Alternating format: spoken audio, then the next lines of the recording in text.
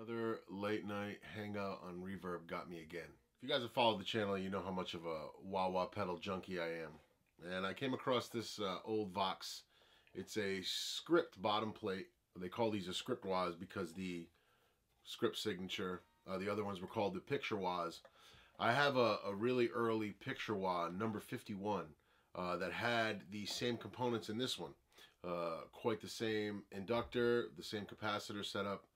And I made a bid on it and I got it. The reason why I bought this was because that wah that I have, that picture wah that I have with those components, is just my absolute favorite.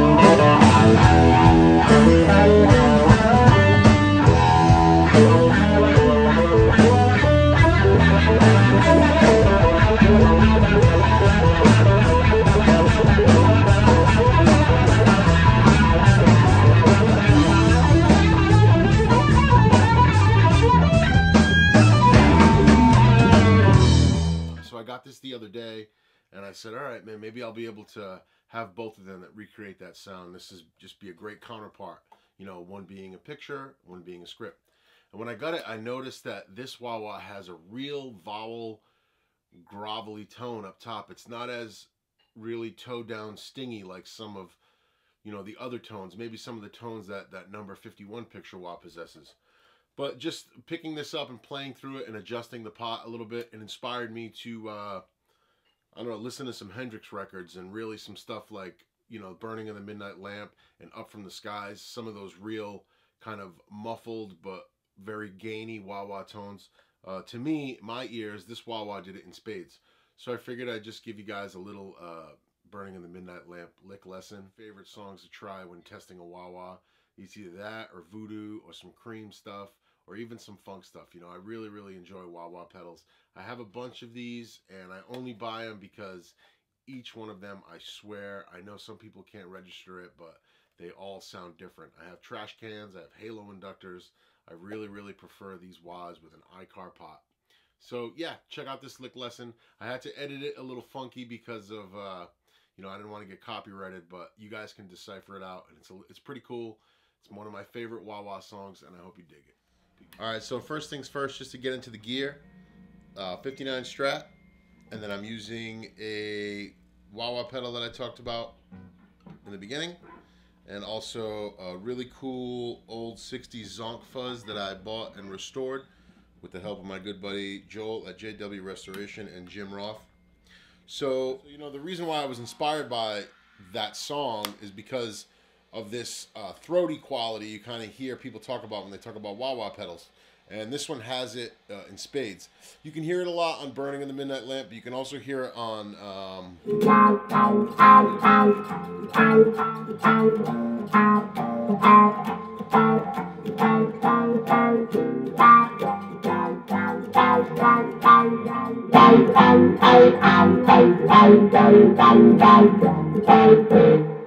but it's that real kind of gravel-like vol, you know, vol.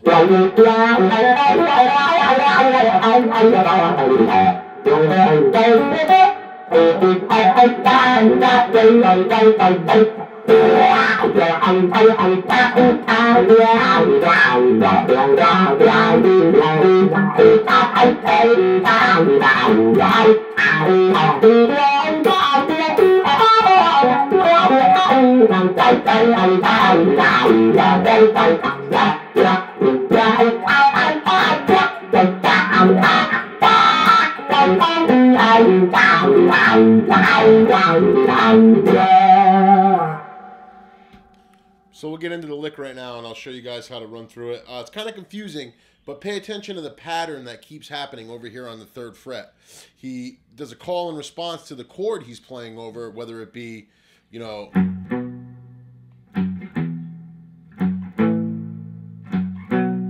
but he's also also returning to the same starting point.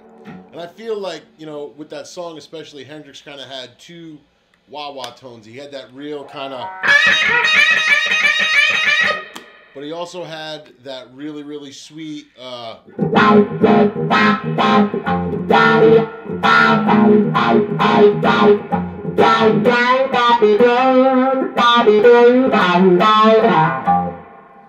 So that's what inspired me for that tone. That's why I wanted to do this video, because I really heard a lot of that Burning on the Midnight Lamp tone.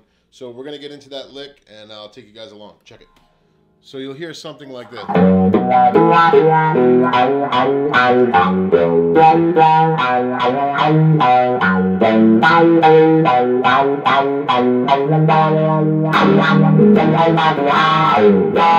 Looking at the chords over that, first you have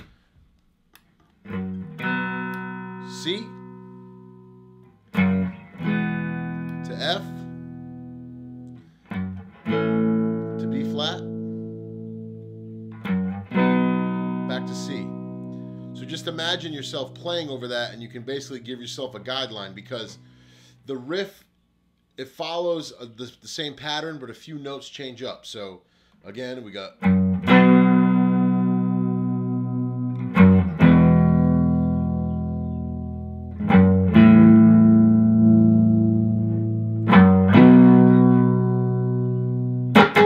Alright, so looking at the riff, here we go. I'll play it with the wah-wah off so you can kind of just hear it better. But so we're going to go low E string on the 3rd fret to A string on the 3rd fret to D string on the 3rd fret to the 2nd, back to the 3rd on the A,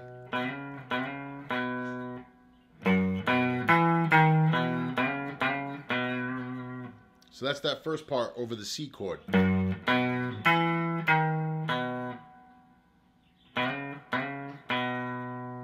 Then we're going to go to our next chord, which would have been the F.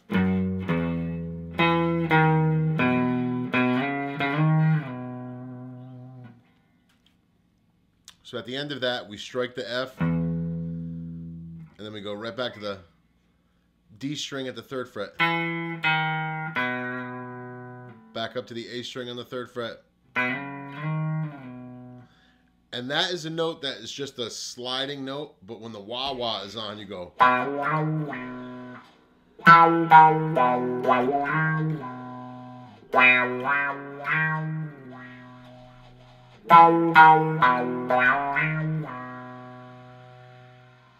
So far we have.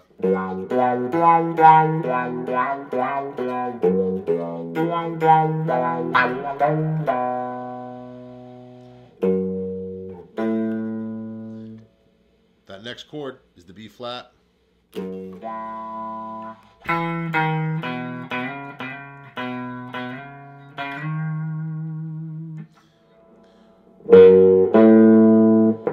D string at the 3rd.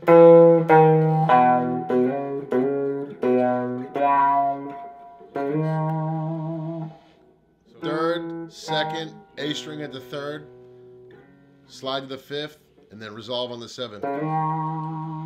And then he just does a...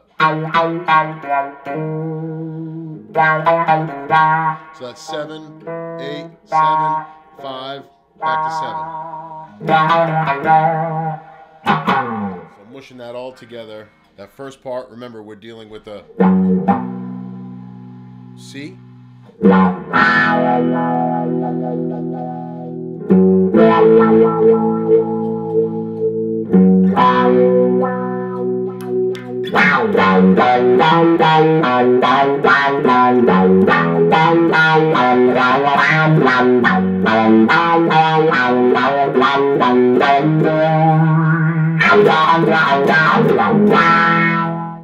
So there's a bit of a Hendrix lick lesson, and like I said too, in my past videos I've showed how to adjust the pot to kind of get that range where you don't want to be so spiky and trebly, but you just kind of want to be deep and growl like. So if you check one of those wah-wah videos out, I've spoken about adjusting the pot to find a good sweep range. And yeah, I had to kind of edit it in a funky way so I wouldn't get copyrighted, but there's a Hendrix lick. I know you guys have asked for some Hendrix stuff. Maybe it's something I could figure out how to do more often. I have a lot of fun with Jimi stuff, and I'd like to share it with you guys if you want. But we'll talk soon, guys. Thanks. Peace.